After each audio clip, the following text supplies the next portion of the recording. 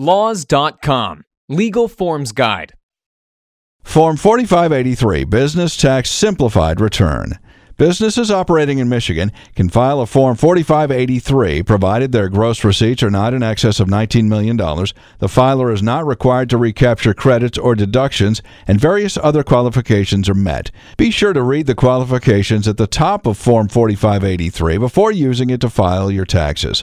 Otherwise, you may wish to file a long Form 4567 return. Both documents are found on the website of the government of the state of Michigan. Step 1. At the top of the form, give your company's legal and trade name, address, a description of your principal business activity, the starting date of your business operations, your federal employer identification number, and your NAICS code. If your business has ceased, give the last date of operation. Step 2. Indicate with a check mark the type of organization that is filing.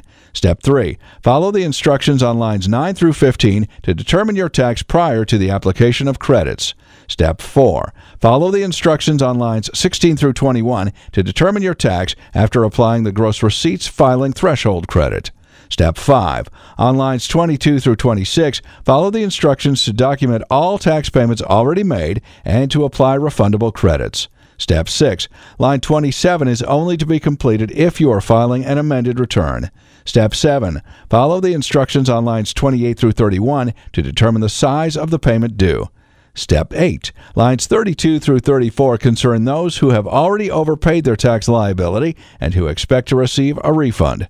Step 9. An authorized taxpayer should sign and print or type their name, provide their title, and enter the date and a contact telephone number.